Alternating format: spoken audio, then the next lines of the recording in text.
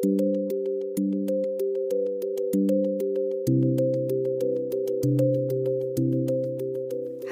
today I'm going to talk about watercolour pigment testing.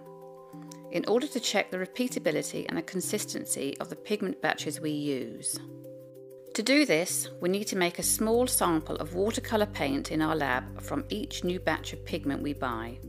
Using a muller like this, we then compare the results with a master sample of pigment we retain to judge the quality. This muller machine replicates, in a simplified manner, the milling process in our factory. It consists of 2 ground glass plates.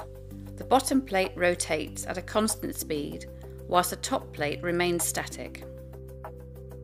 A designated amount of pigment is placed on the bottom plate,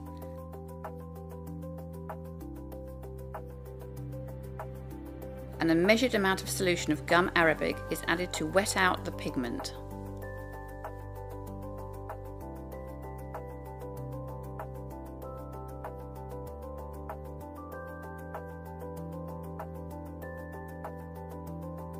The top plate is brought into contact with the bottom plate and set to run for 25 revolutions.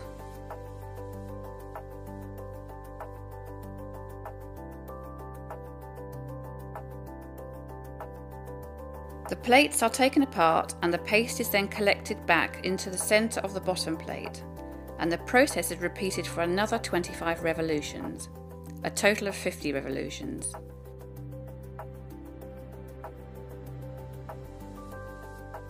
This ground paste is then collected.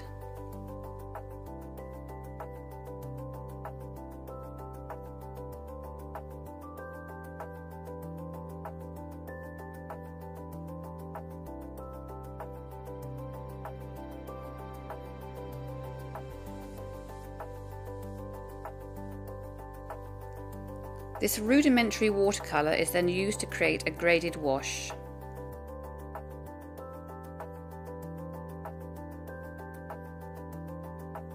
Once dry, the wash is compared with a wash from the master sample, allowing us to assess mass tone, mid-tones and undertones, and to check that the new batch of pigment is up to a high quality standard.